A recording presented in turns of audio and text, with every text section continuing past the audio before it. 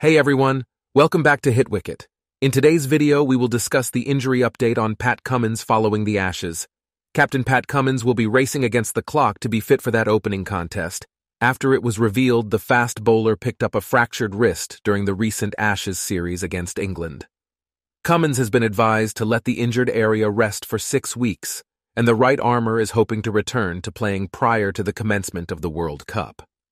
Chief Selector George Bailey revealed Cummins has an undisplaced fracture of his left radius, which requires 6 weeks rehabilitation, but believes the rest prior to the start of the tournament will do him good.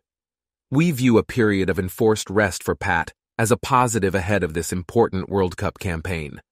There are still a number of games he could play before the World Cup, which is more than enough for him to have a strong preparation.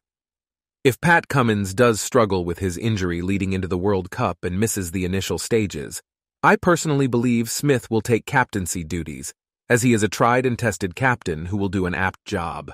Let me know in the comments below, who do you think could captain Australia if Pat Cummins is ruled out of the World Cup? And until next time, hit wicket out.